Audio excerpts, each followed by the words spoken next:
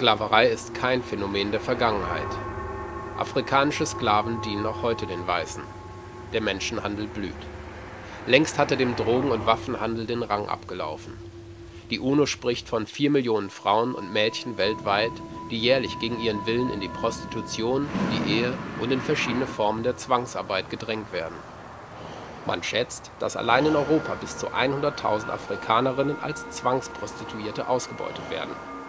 Ihre Geschichten stehen im Zentrum der Publikation Wahre Frau der Autorinnen Mary Kreuzer und Corinna Milborn.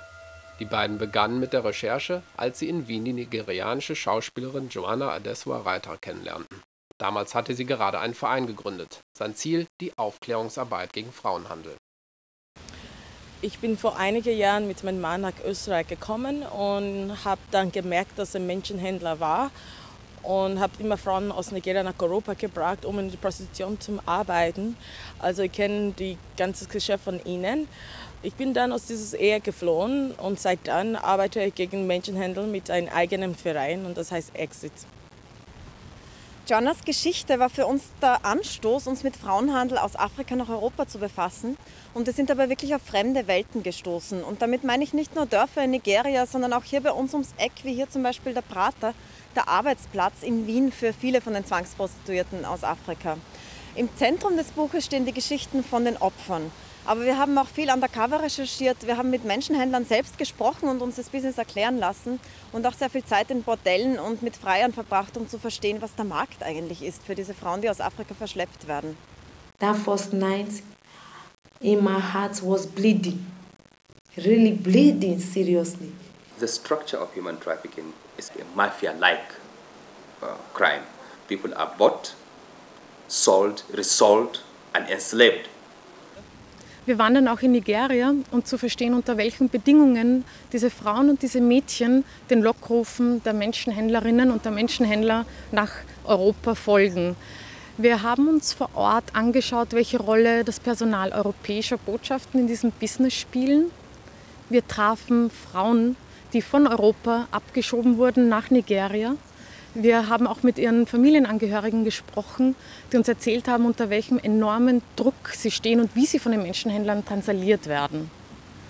Wir waren auch bei einem Voodoo-Priester, um nachvollziehen zu können, wie diese Rituale von sich gehen und wie diese Mädchen von den Juju- oder Voodoo-Priestern unter Druck gesetzt werden.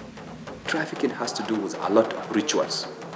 Almost all victims trafficked for sexual exploitation, they are made to swear an oath in a shrine, which is a voodoo type like juju shrine.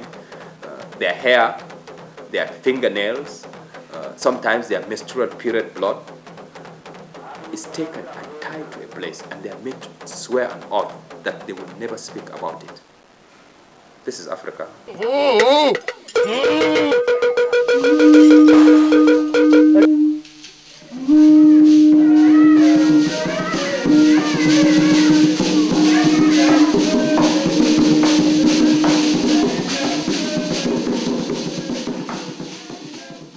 And they keep on shouting, they will kill me, they will kill me.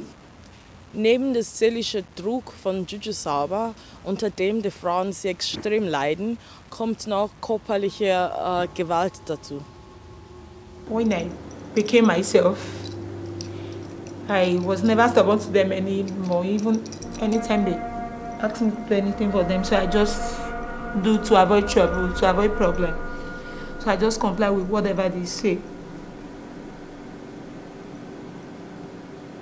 Die Nutznießer des Frauenhandels und der Zwangsprostitution sind die Trafficker, die Schlepper, die Passfälscher, korrupte Beamte in Europa und Afrika, sowie die Freier.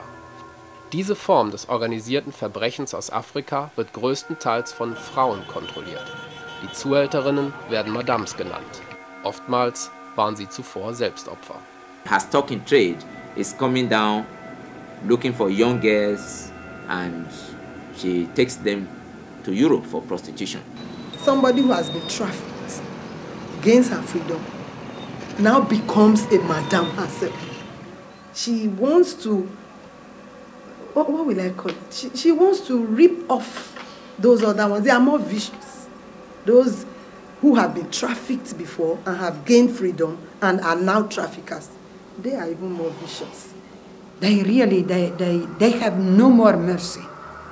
And I have no more mercy on them.